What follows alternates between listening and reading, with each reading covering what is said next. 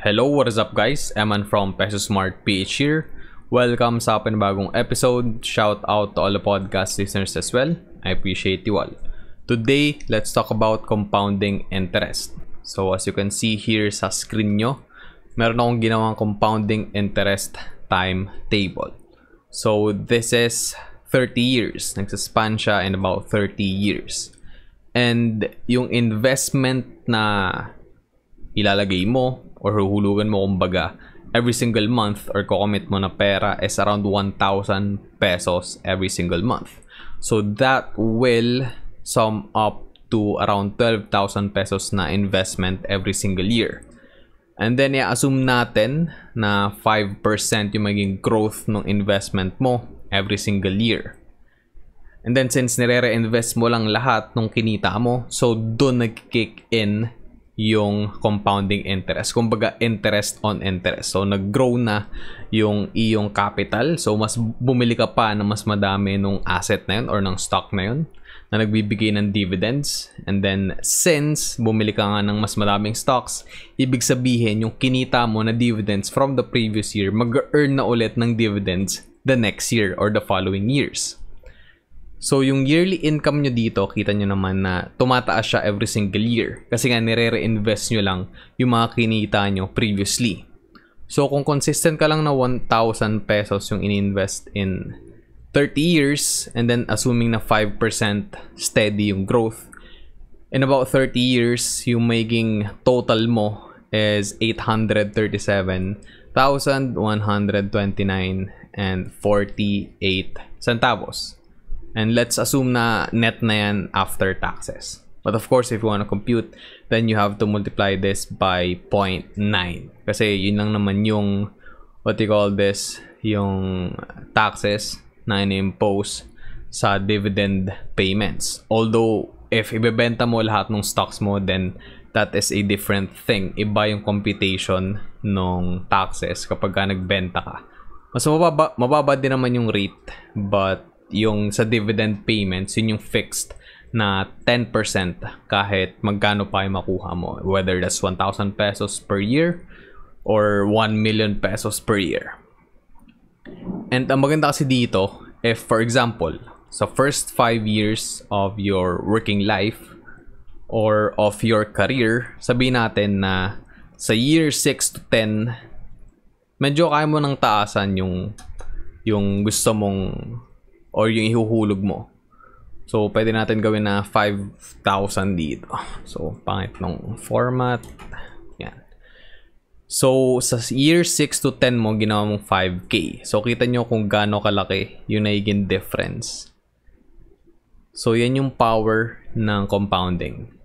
And then, sabihin natin sa year 11 to 15, dinoble mo ulit yung contribution mo. So, kaya mo na mag-invest after 10 years of working, or for example, nagkaroon ka na ng business or may mga side hustles ka. Kaya mo na mag-invest dito sa mga dividend-paying stocks mo passively ng around 10,000 pesos. And sabihin natin, year 16 to 20, mas pumalo pa yung kitaan. Naging 20K na per year. Well, hindi per year, per month. So, kita nyo kung gaano nagra-ramp up. After just 20 years, if nag-contribute kayo ng tigo 1K lang or tigo 5K, then 10K, 20K, nag-increase siya every 5 years, then double nyo lang.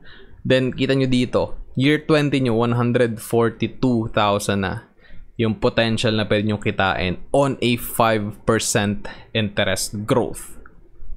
So, pwede yan mag-fluctuate. Siyempre, pwede siyang bumaba, but ang maganda dito, may upside siya. Paano kung maging 10%? So, madadoble itong 142, di ba? Paano kung naging 15%? So, matitriple ito. So, ganun siya nag-work. Ito yung power ng compounding interest. And I can't stress this enough. I think as a beginner and as a newbie sa investing, sa journey nyo sa personal finance, kapag bagong graduate pa lang kayo, kapag newly grad pa lang kayo, I think you have to understand compounding interest. And kalimitan kasi nasa flip side tayo or nasa kabilang side tayo ng compounding interest, no?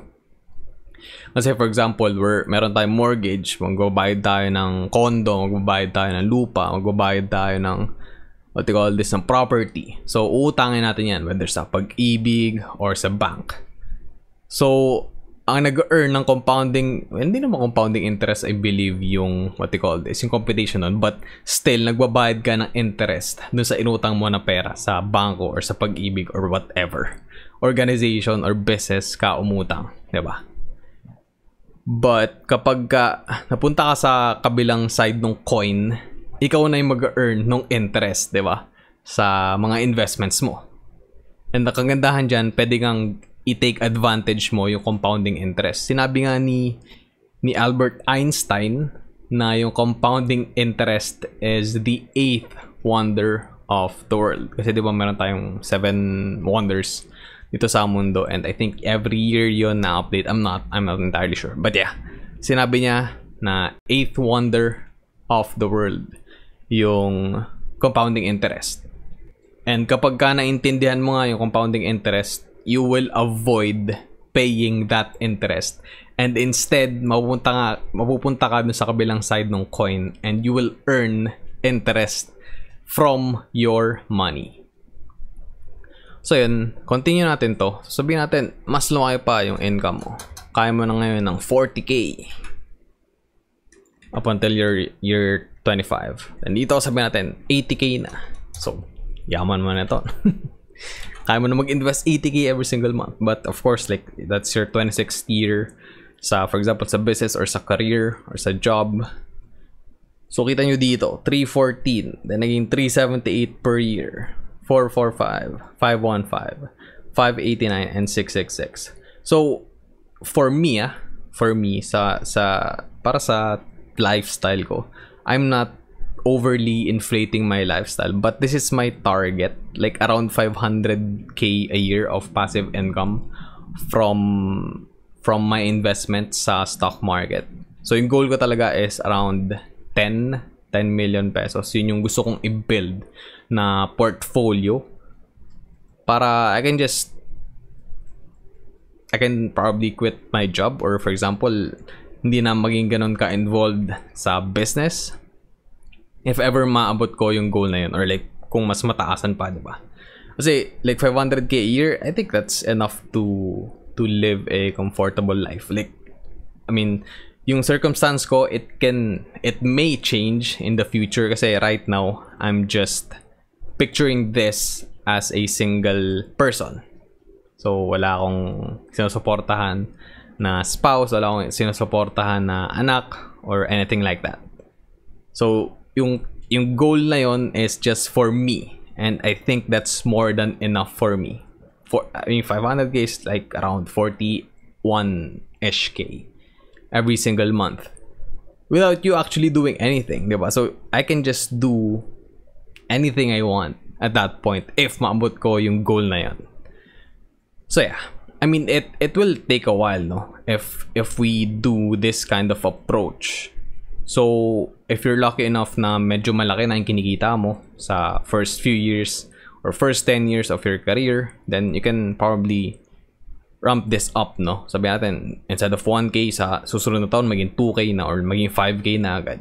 And then dito sa year 6 to 10, gawin mo ng 10k agad every single year. So, ako personally, for me, I invest as much as I can every single month para, yun nga, mas mapalaki yung portfolio ko and para ma-achieve yung goal na 10M. And, para kumita ng, sabihin natin, naglalaro nga sa 500k, 400, 500, 600. It really depends kung ano yung magiging dividend yield ng mga stocks na hinahawakan ko at that time. So yun, I just want to share this illustration with you guys para magkaroon kayo ng idea how compounding interest work and how you can take advantage of this as well. Especially again para sa mga newbies and sa mga newly grads out there na naghahanap ng, for example, resource. Ano ba yung magandang strategy to implement for you to actually grow your money, no? Kesa, for example, ibayad nyo sa mga courses dyan sa mga coaching na they will just teach you random stuff, especially sa TA, technical analysis. Sobrang basic na pwede nyong i-google or pwede nyong hanapin sa YouTube na mas valuable pa yung maituturo sa inyo. So instead of doing that, just invest on your own, learn on your own, and test the waters, no? Kumbaga. And you will make mistakes along the way, and you have to accept that, and you have to learn from that, of course. But at the end of the day, you're making that mistake. And syempre, wag ka mo mag-ape in sa sobrang risky asset, diba? It's okay to make mistakes. Sa yung stepping stones mo towards success. So lahat ng mga failures mo, lahat ng mga failed investments mo, lahat yon may matututunan kayo. So instead of, again, throwing away your money sa mga fake gurus and sa mga courses na yun nga, kinapi-paste lang or kinapi-paste lang sa seminar ng iba, sa webinar ng iba, tapos ginawan lang ng branding ng sarili lang pangalan dahil sikat sila sa social media, di ba? You're gonna waste your time, you're gonna waste your money. And yun yung mga pinakamahalagang resources natin dito sa mundo, especially time, di ba? You're gonna waste your time, and sadly, you're gonna waste your money. So again, learn on your own. Yes, may mga valuable na mga resources, paid resources out there, but like most of them, it's crap. But yeah, again, I digress. Kung saan na tayong punta, but share this with a friend, share this with your family, and I think this can change your perspective and the perspective of other people around you. Hopefully this helps. And then natin yung episode here, guys. Sana may natutunan kayo. And if umabot kayo at the end of this episode, thank you very much. I appreciate you. If natripan nyo yung content ko, then give this video a thumbs up. If hindi nyo naman nagustuhan, give this video a thumbs down. If bago ka sa channel ko, click the subscribe button and ring the notification bell para wala kang miss out sa mga uploads ko every single day. You may follow me sa mga social media platforms ko. I'm on TikTok, Facebook, Instagram, and Twitter at MNPSPH. You may support the channel by becoming a YouTube member. Merong link dyan sa description sa baba. Alternatively, you may support the channel by using my affiliate links sa Shopee or sa Lazada if may bibilin kayo doon. Thanks again for watching and listening, everyone. Stay safe. I'll see you all in the next episode. Always remember, be Peso smart.